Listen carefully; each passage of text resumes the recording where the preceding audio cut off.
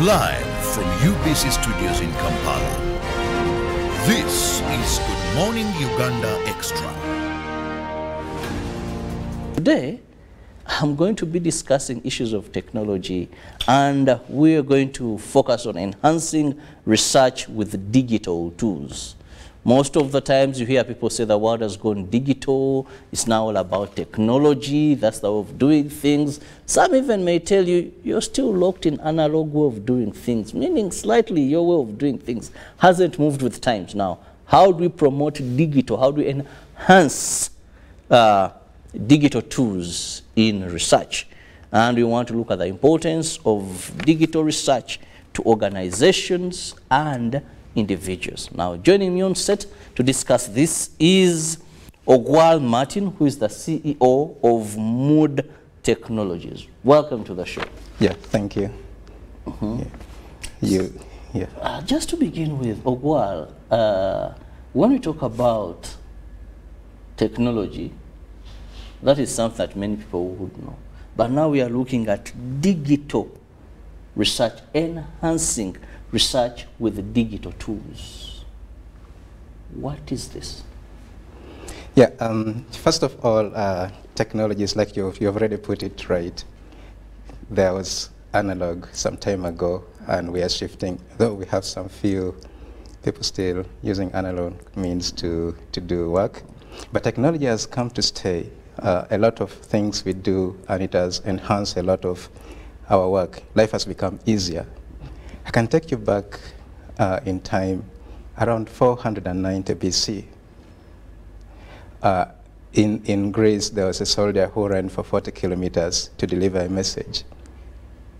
He mentioned one word, fell down, collapsed, and died. That was from the city of Marathon to Athens, because there was a battle. They won, the military won, and he was supposed to deliver the message back to the rulers. Now you can imagine if somebody had to run 40 kilometers to deliver a message, but now you have to tap a button. And the message goes. Sometimes if it takes 5 seconds, you're even now impatient. So technologies have really enhanced how we do things, how we interact with the world. We can now do mobile banking, we do things like online schooling. Our children are studying using tablets and phones. And during the lockdown, that wasn't a problem. You can do clinic, you can consult your doctors, and so on. So technologies have really improved. And this is something we enhance in the field of research to help us improve and motivate and make us build a lot of accuracy in how we handle research work. Yeah. Now, rightly said, one thing that comes to my mind, why must an organization use digital tools to conduct their research? Why must? Because this is what you're focusing on. They could have had other ways of doing things. Why must they go now down to this? Maybe I first start from what the old way was, in that you develop questions, you recruit your team, send them to the field, they collect data, they bring you back the papers, you recruit the people we would call data entry clerks. So you recruit the young people who are talented in typing in the computer, and they type. But remember, the person who collected data could have made some mistakes in writing. I hope you can read all handwritings. I have problems reading a 4. For some people, they write it like a 9. So, so if somebody is typing that, they make mistakes. And also, there is what we call double data entry in research. That means the first person has entered data, you don't trust it, you call the second person, something like what the shopkeepers do to put 2 padlocks on the on the door. So so you put your first padlock for safety, put the second one. So this is the old way of how people were doing things in the research way. There are a lot of error points, which if we go mobile, most of our smart devices, like phones and tablets, have a lot of capabilities, and data can be captured while we are talking. Like if I'm talking to you right now, I can enter your responses right away. So we reduce that error point. Also, I'm assuming you've gone like, let's say like even 200 kilometers away from your office to do a research. All these papers you've collected, you have to transport it back. Hopefully it doesn't rain. You talked about rain this morning. So hopefully it doesn't rain, and maybe in a pickup the papers are not covered and you lose all the work you've done. So there's a lot of unsafety in such kind of means that people were using formerly. Not only rain, if papers burn, if fire burns the place where you're storing your papers, then you've lost the research itself. There are a lot of points where using the old means doesn't really help us to really move fast. There are a lot of unsafety points. And besides, we now have features to enable you to see your results as you do the work. Before you had to assemble this, get these papers, have a team, sit down to enter and so on, and you don't have an idea what is still in it. But while people are still in the field, you can now start seeing your results. There are a lot of benefits to digital technologies and research. There are so many smartphones available, and they all have capabilities to help us in conducting research. Okay, then who should go for digital research? For example, some people that have small findings, some companies, should also individuals do this, or is it for big companies that would opt for digital research? Everyone is trying to do research. Students are doing research. Organizations are doing research. So maybe when you talk of small, I don't know how small might that be, but if you can go ahead to do the old method of research, that means you have more than enough funds to do a digital research. The key points where people spend in research is mostly, number one, they are printing papers. Let me give a simple example, like you want to interview 300 households, and you have a 20-page questionnaire. You're going to be printing around 6,000 pages of work. Now, if you can spend money on that, why not put an app in a phone? And simply eradicate the paper, and besides all the risk. And if you're printing 6,000 papers, assuming there is no mistake at all, somebody doesn't, a paper doesn't get torn for your questionnaire, so you have to print some excess, so you should be going for something like around 7,000 or something like that. A lot of costs you're going to be meeting. Then you have the people you are sending to the field who have to collect data. They have to go through question by question, no matter who they're talking to. But in a mobile device, you can put skips.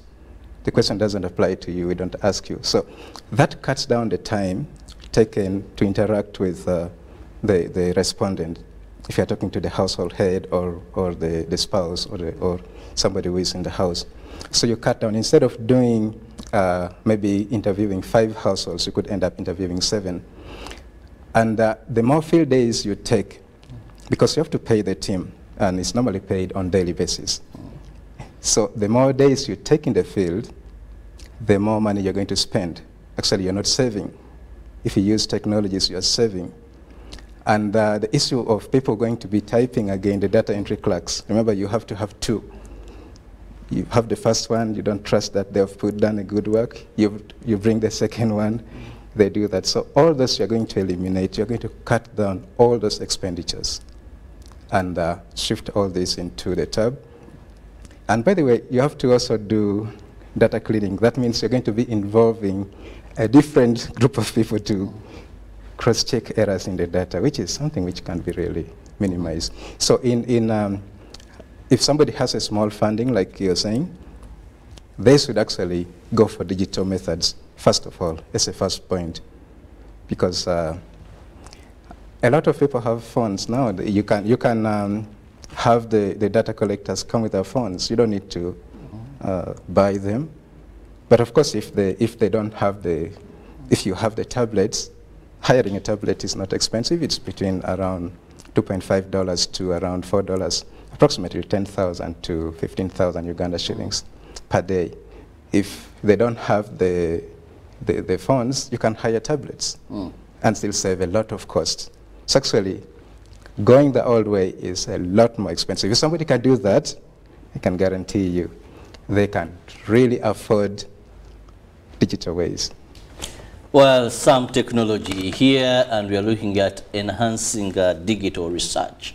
And I have, in case you've just joined, Ogwal Martin, who happens to be the CEO of Mood Technologies. These do digital research for various individuals, organizations, and they make things appear very accurate, but also very smart indeed. Now, you talked about using the mobile phone, are there specific apps that a person who's going to use a tablet or who's going to use a mobile phone while conducting research can apply or can download or has to have?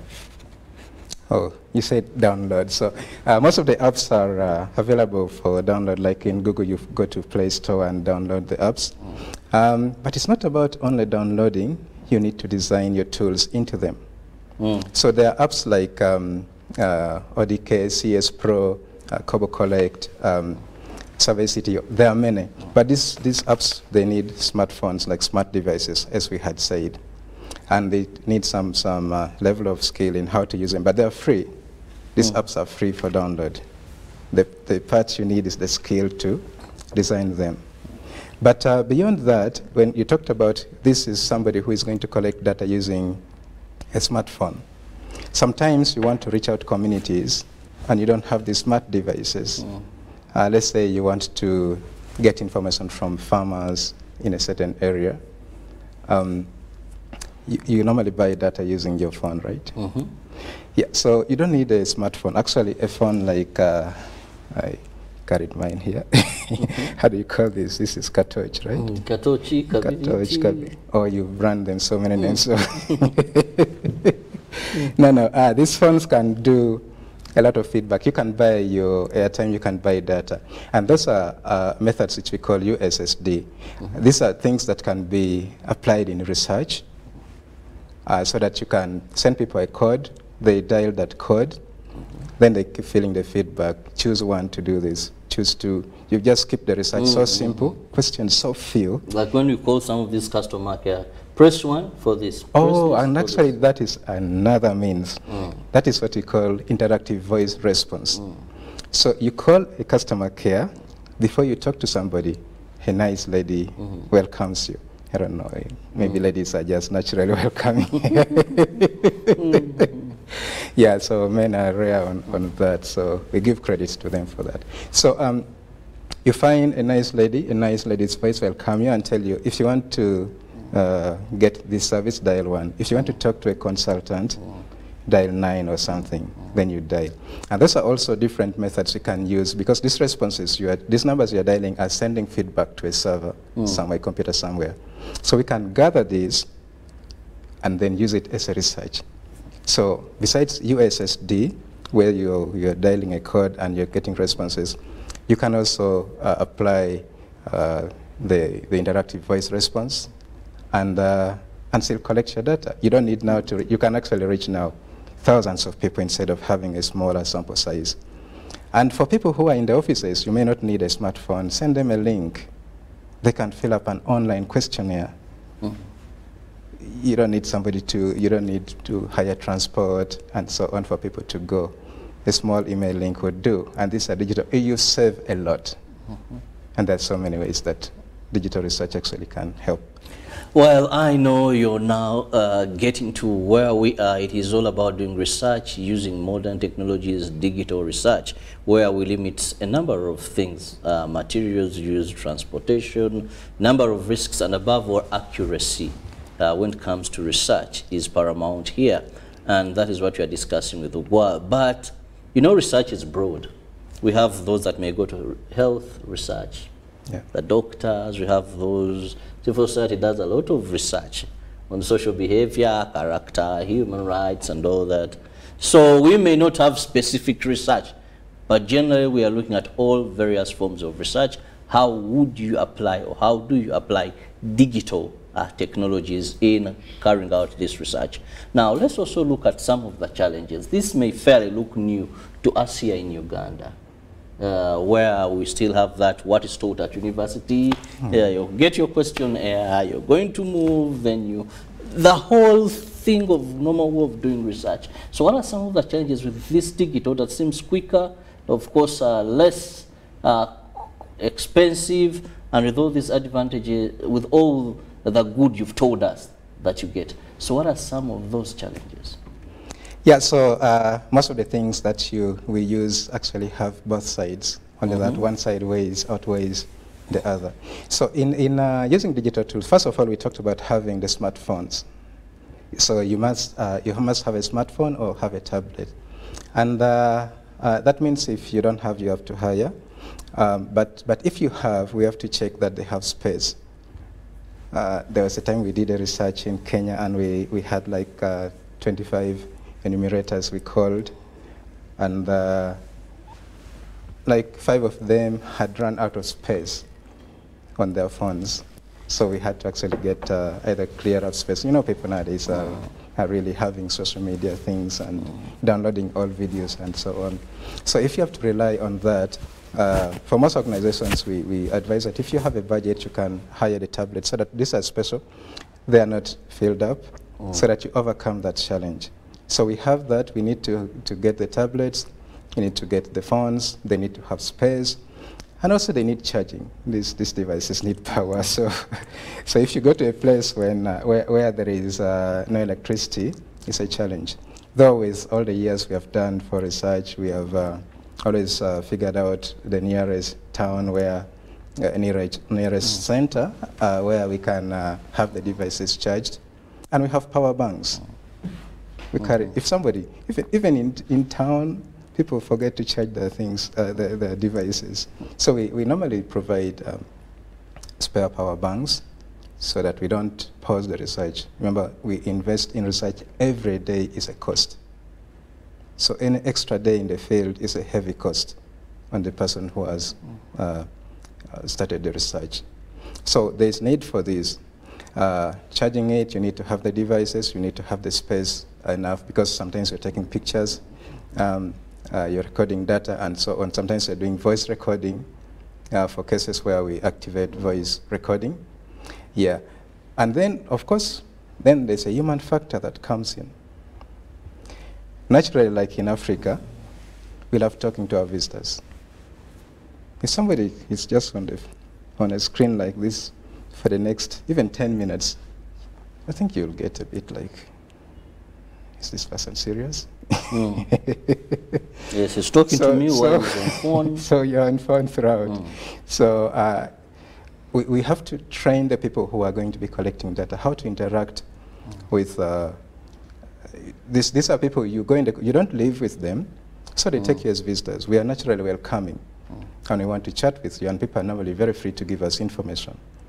But there is a way we have to train on how to interact. So we need to give people who are collecting data a good skill of human interaction with these technologies. Yeah. Well, so much indeed that needs to be really factored in. I just figure out someone on phone while asking questions, what that could mean. Definitely, that's why you talked about a lot of training. But we are looking at enhancing digital research.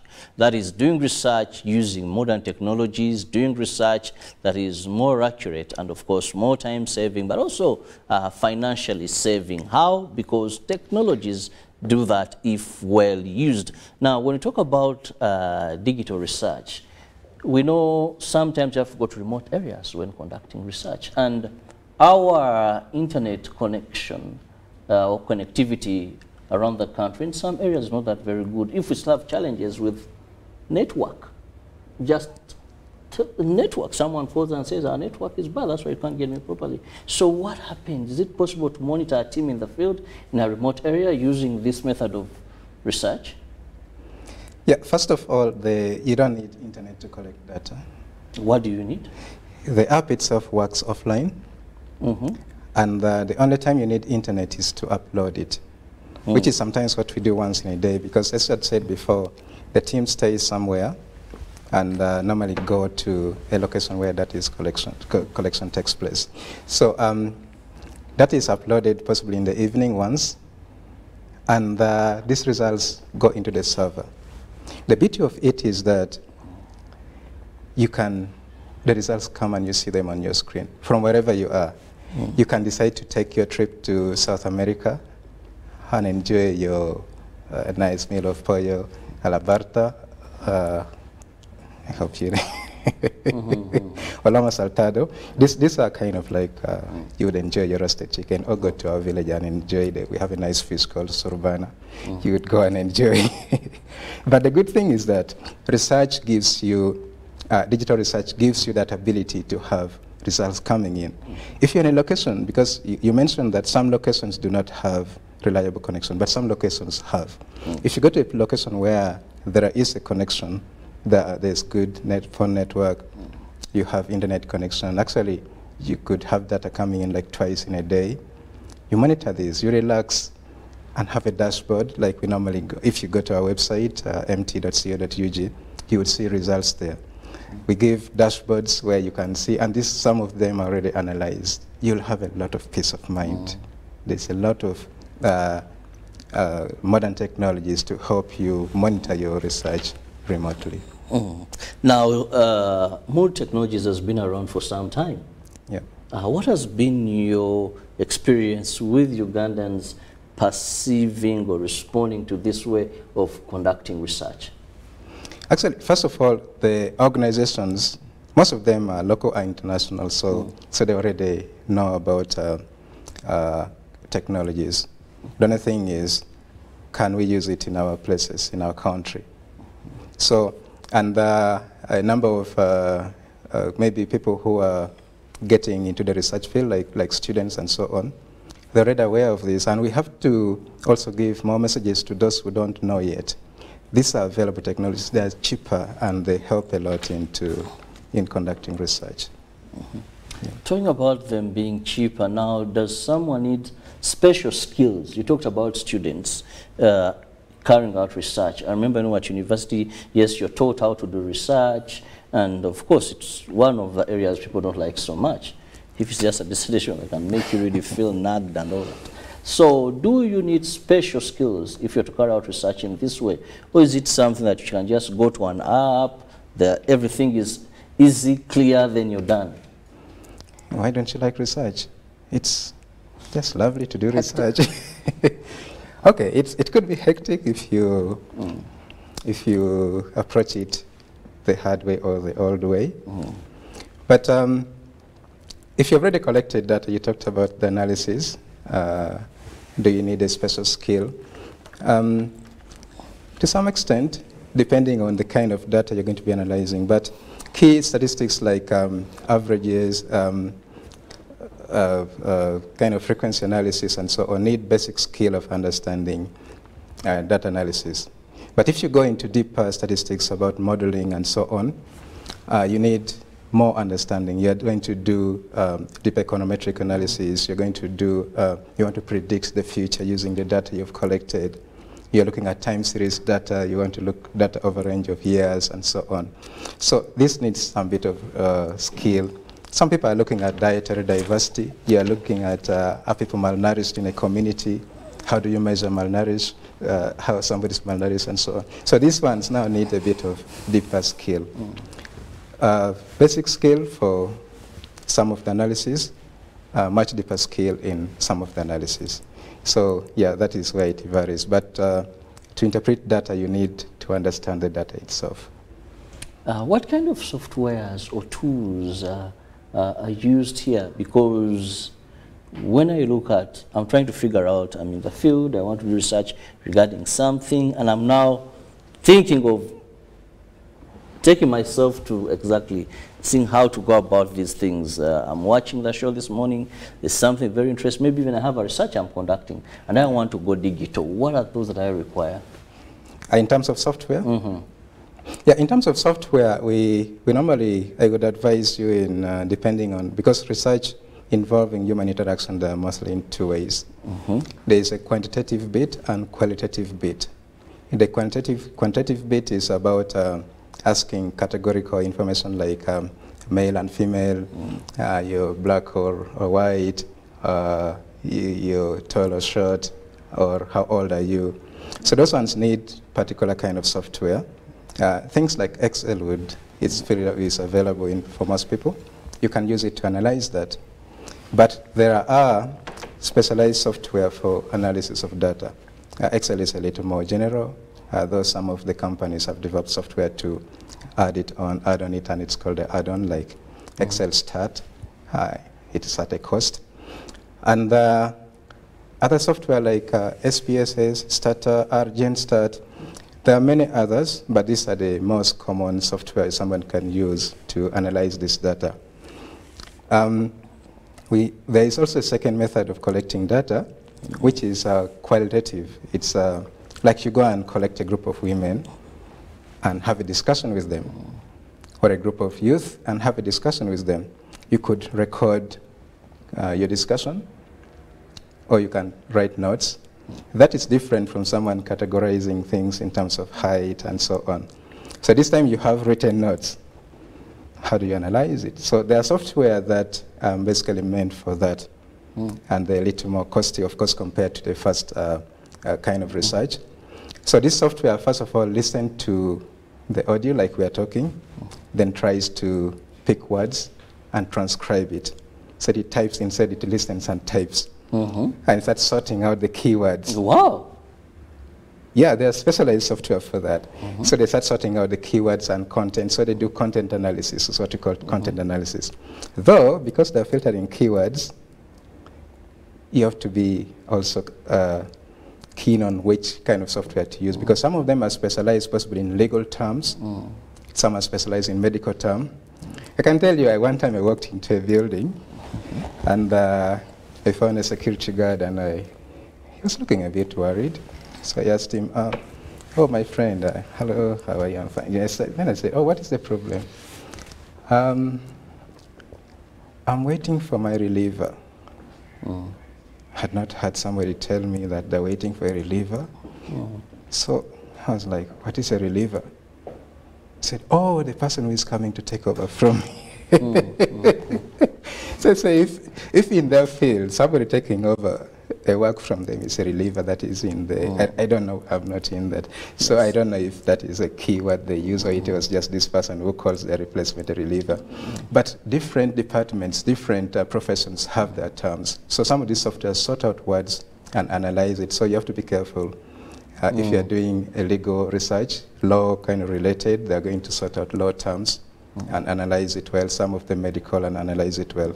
But looking at the cost side of it, okay, of course, the qualitative software you ask for which one they can use, there are things like NVivo, there is one Atlas TI, there is Max QDA. There are so many out there, but these are the most common ones. About the cost bit, the ones that does categorical data, age, sex, and so on, they're a bit cheaper. Possibly, they range between like $100 to up to a tune of $25,000. So you're talking about like 370,000 Uganda shillings at the current exchange rate to over 90 million for one user license. Some of them are way expensive.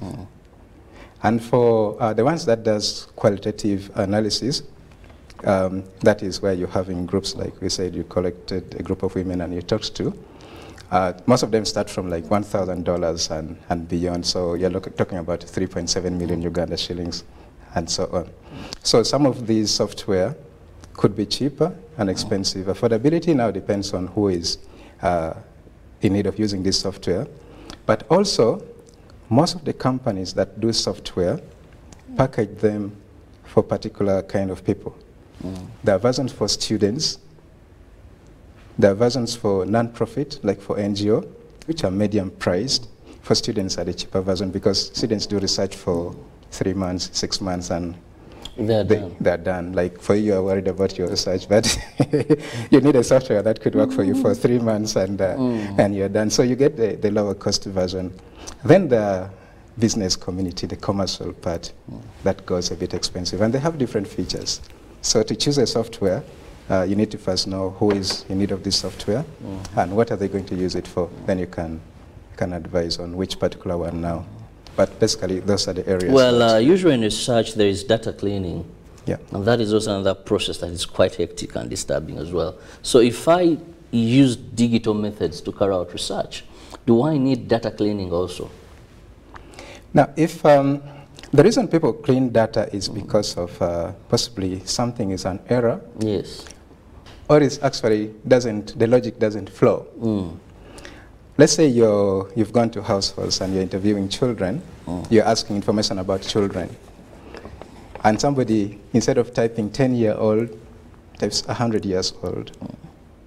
Can you see that is a very serious mistake? So when you analyze that, you're really going to get a really skewed result. Or you go into a house and asking somebody, have you ever been pregnant? And this question applies to women, not a man. And you're asking a man and they give you a response of no. Basically, it doesn't mean for someone to say no when pregnancy is not actually in their area. So that is kind of errors which occurs, and people need to clean it up. Though these errors can be avoided using digital means, if we already say children are aged 0 to 10, that means if you enter 100 or even 11, the tablet will reject you from going ahead and say, no, wait a minute, we said children should be, the oldest child should be 10 years old. So why are you giving me 11? Why are you giving me 100? So that error is corrected. For the case of asking someone a wrong question, that can be skipped or turned into something not applicable automatically by a tablet. But also we have a third kind of area that we normally do data cleaning in. If you go to a community and most families have maybe like 5 to 7 members in the home, and you find this one household having like 30 members in the home. It's true, but it just not at the community level. So that one we have to agree on, should we maintain it? Should we give them the average number, which could be 6? We say, you have 30, but we are turning you into 6. Or we just totally remove this household from our data, because it's really going to, all we are going to ask them will be for 30 members of the household. So can we just remove this household? If we are targeting 300 households, can we do analysis on 299 and get accurate results than doing on 300 and getting inaccurate results? So that is something that the researchers have to sit and agree on how to handle. So those ones are data cleaning. So in the tablet, when you use tablets or digital means, errors about entry errors can be controlled at the point of interview.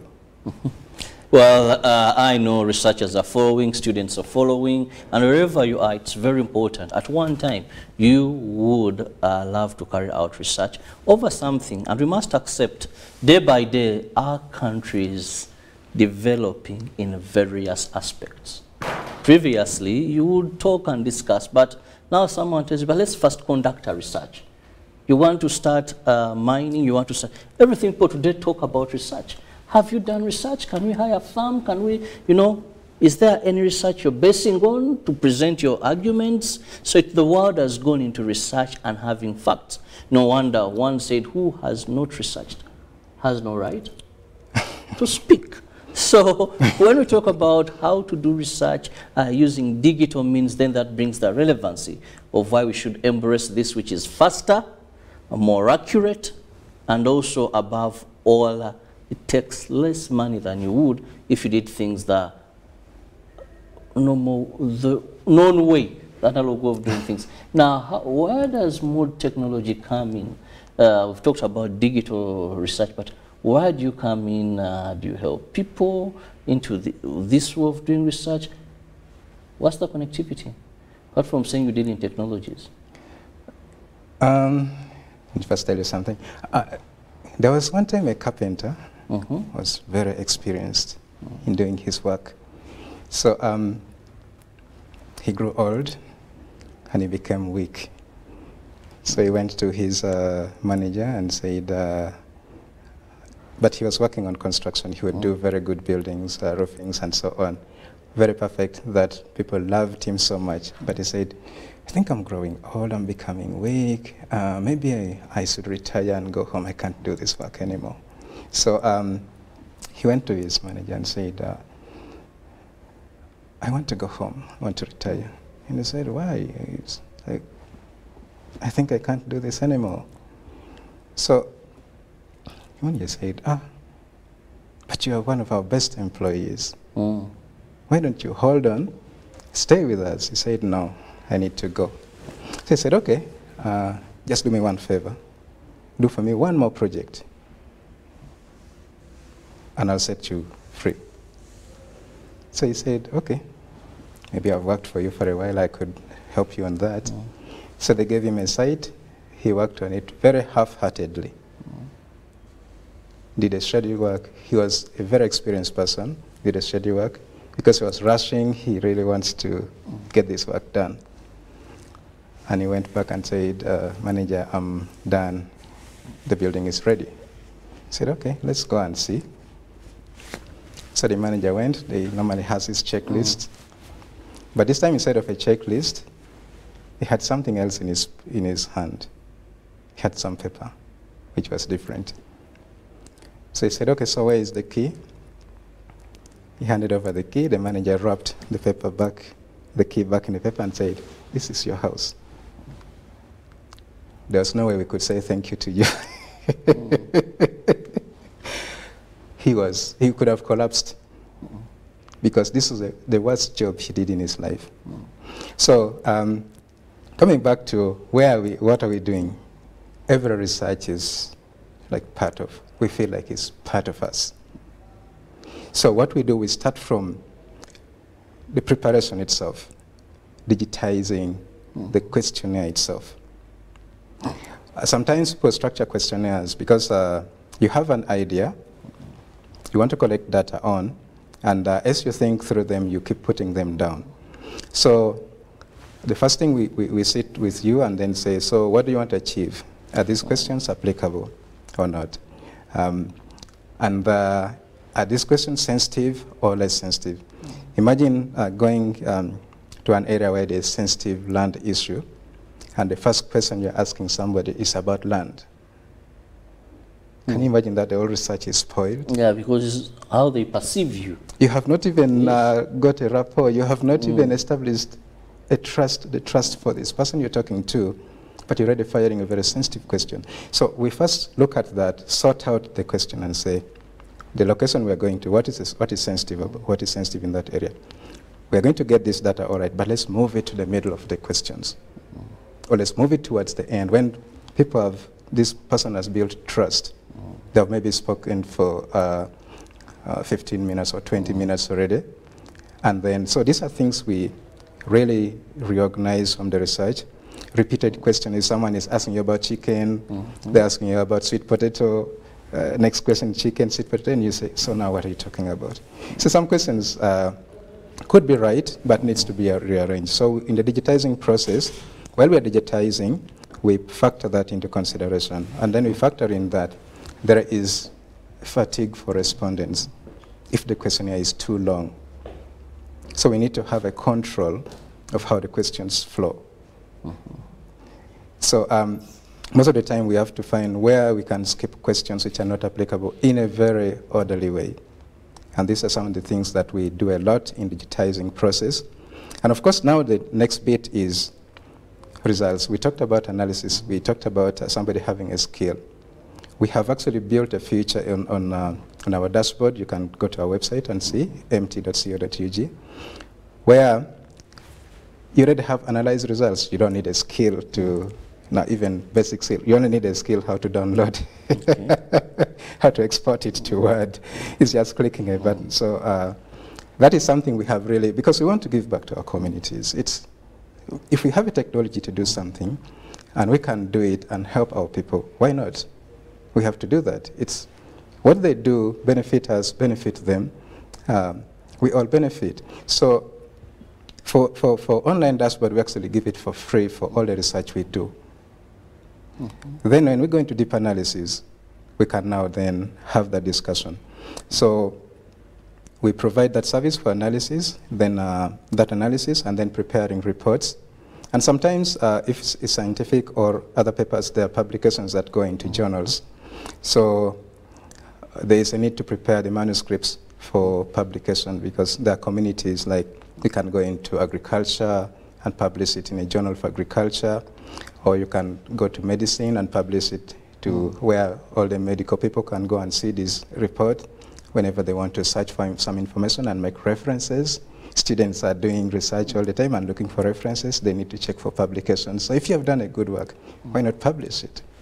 Well, we've talked so much regarding research, definitely, and not only research, but digital research. How best can we enhance digital research in our research we do? Of course, it has benefits. You take lesser time, it's cheaper, and also fairly more accurate compared to the ordinary way of doing research. But time is not so much on my side. I must let you go. But I know someone is watching. Maybe they need to know more about how best, in case they are carrying out, if they want to have some checks and balance and consultation, how do they reach out to you? Yeah, our website is www.mt.co.ug. When you get to our website, you'll get all our contact details. We have got directions to our office for those who want to visit us physically at Ntinda. So we have a Google map. Nowadays people use PIN. So you can go to the website, get the map and put a pin, and the map will direct you. You'll just drive it. It will give you all the routes up to our office. So anytime you feel free to visit us, we are open for consultation and helping. Research is part of us. We just want everybody to enjoy research. Not like the way you were saying that it's some sort of hassle. Research is fun. Just enjoy it. Martin, I have to let you go. And of course, thank you so much, our viewers, for being with us.